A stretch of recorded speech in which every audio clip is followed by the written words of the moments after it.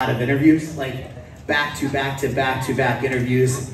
And so you start noticing the questions that are asked more often than the other questions. And one of the most common questions you get every time you put out a record is, what does the title of the album mean?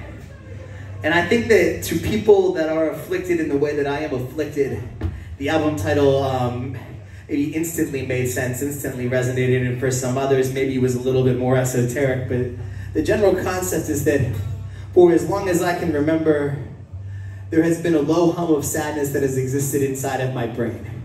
And sometimes it's louder and overwhelming and all-encompassing, and sometimes it is quieter and easier to live beside, but it is always there and will always be there. This is a song about when I realized that. When I was a kid in a seaside town, and for a week, the hum had gotten so quiet that it was conspicuous by its absence, and I realized that I was not supposed to always feel that way, that it was unnatural to always be the way that I always was. This is a song about that realization, and it's called Summer Clothes. Just sitting out, got the windows down. The AC is busted, it's hotter than hell, but I make myself a little less when the sun hits my skin. Sat on the benches when the shops are closed, all the Ferris wheel light through your Marlboro smoking. I sort of fumbled through playing steady footing. Steady footing.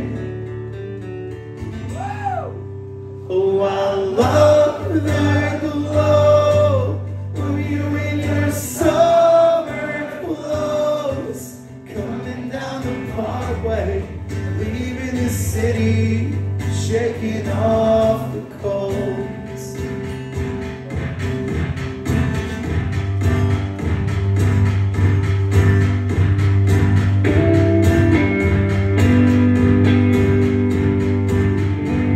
Strangers around 2 a.m. The beach is deserted, it's just us and I'm at the batteries that can't get the stereo through one goddamn song. Time out so deep, we probably should have died. Too young and too dumb and too fed up with life. But when you grab my ankles, the two of us still aren't tall enough to touch the bottom. Aren't tall enough to touch the bottom. Oh, I love her.